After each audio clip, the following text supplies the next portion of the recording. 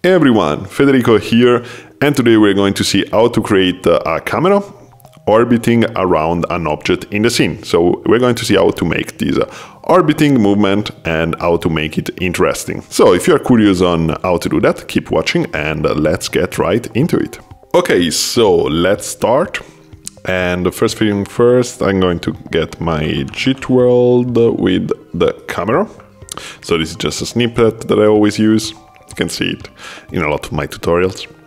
So we got a Jitter world with full-scale anti-aliasing size, floating, one erase color for the background, sync 0, 60 frames per second enabled by default. Then we got the camera.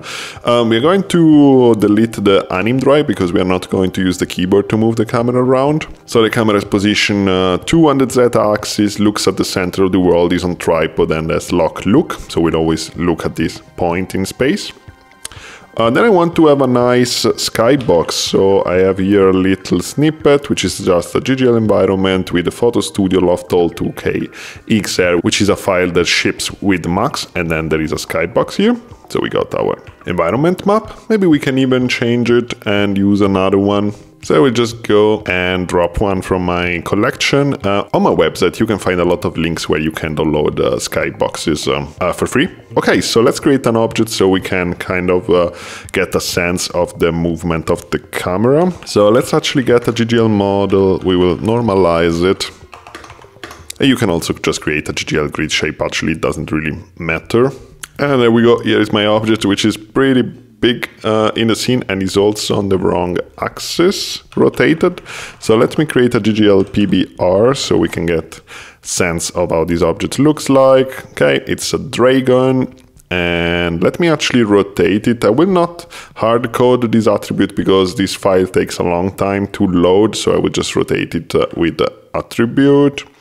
And what I want to do is to rotate it minus 90 degrees on the x-axis. There we go. Cool. So now we can start move our camera around. So for that we have a lot of possibilities. I will just show you a very simple one. So we can pack here position. We can just say pre-pan position for the camera. And then we can do like that. We can use JIT time to get a continuous stream of numbers. Maybe we can decrease the speed already to something like 0.8. And then we can use that value to create like a position on the x-axis and a position on the z-axis. So if I create here a pack object, we can set this as the x position. And then we could get the sign to set the z position. And then we could use those numbers to move the camera. So now the camera is rotating around this object and is always looking at it. But let's say that we actually want to get farther from the object. Okay, to do that, we just have to make the radius of this imaginary circle around the object bigger. So we can use a Vexp object here and multiply that by whatever comes in the second inlet. And we also want to say scalar mode 1 because we're going to... Oh, I always confuse the number with the type.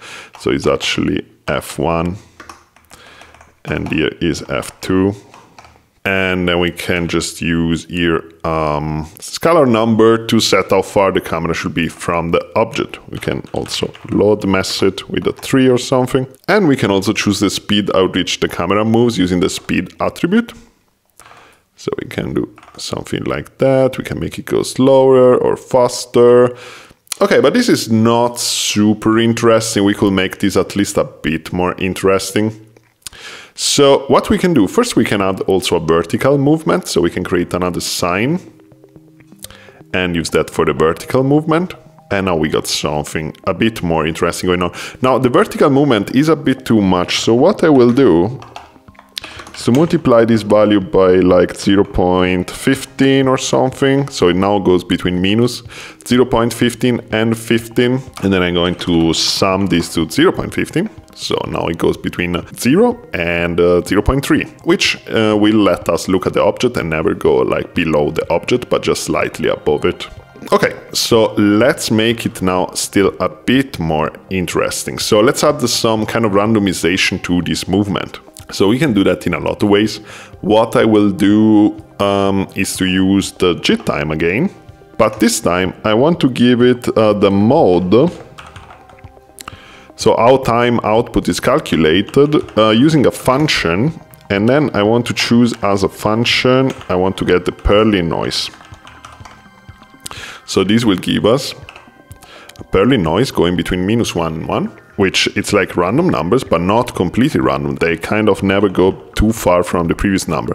For example, if we visualize those using a multi-slider, to which we give a slider style, point scroll, then we can see that this is... let's make the speed a bit smaller so we can see this better. 0.1.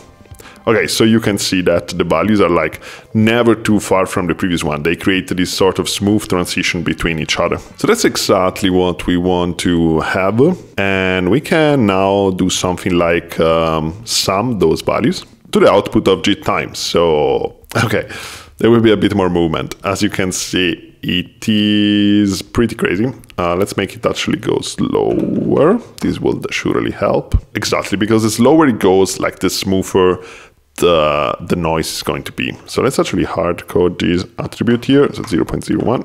Okay, so now we can see that sometimes it slows down, sometimes it goes faster, but it does the same on all the three axes, X, Y, and Z does the same slowing and the same going faster. So that's actually maybe a bit boring. So what we can do is to actually create 3 times this noise. So we just duplicate it.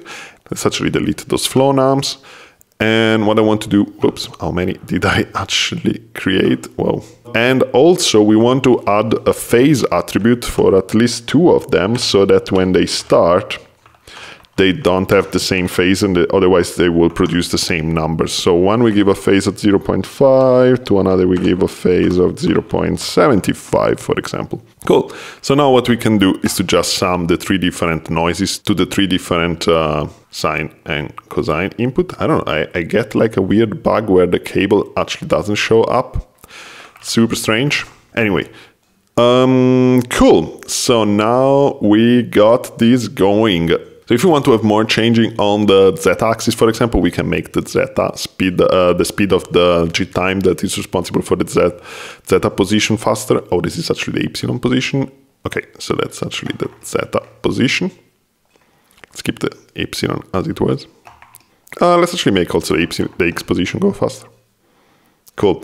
Now, there is only one problem with what I've just done, which is that now, using the Perlin noise, you can see that the camera will sometimes be closer to the object and sometimes be faster. Let's, by the way, make the speed a bit faster on the main JIT_time thing. So let's hard code it to 0.6. So yeah, the problem is that the camera will sometimes be farther from the object and sometimes will be closer, which could be annoying if we just want the camera to always be at the same distance from the object. So in order to fix that, the first solution that kind of came to my mind is to normalize this vector, the position vector, and so it will always have a length of 1, so always a distance of 1 from the center, and then we can multiply it by our desired value to decide the new radius. So I have here a little snippet for normalizing a list of numbers in Max. Let me show it to you. What it does is simply, first, it gets the square of the single component of these 3 values list, gets the square of them, sum them together, then takes the square root of this value, and then divides every component of the list by the length of the vector. This is how we normalize a vector. So you can pause the video now, copy this little snippet, and add it to your snippet library. I will just plug it inside here. Okay. Great. As you can see now, the distance from the object is going always to be the same.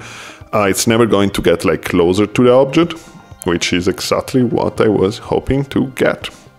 Let's make this maybe a bit faster. Let's add a bit of light to the scene. So I just create a JIT_GL light of type point. And I will make it like a sort of red, orangish. Oh, I forgot to write the name of the attribute, which is diffuse. And you can see that now the object has some like golden accents. Let's actually try to put it closer to the object. Yeah, we can change the position of the light so to get a better result. we are satisfied, it should be good to go. Maybe if we want to get it a bit more interesting, we could also scale the values of the single jitter purling noise here. So this will add a bit more variety to the movement.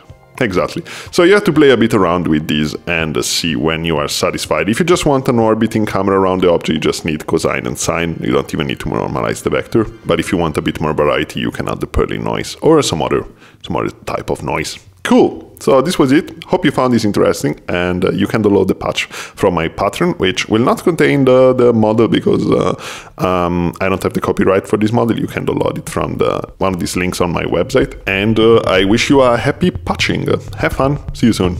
Ciao.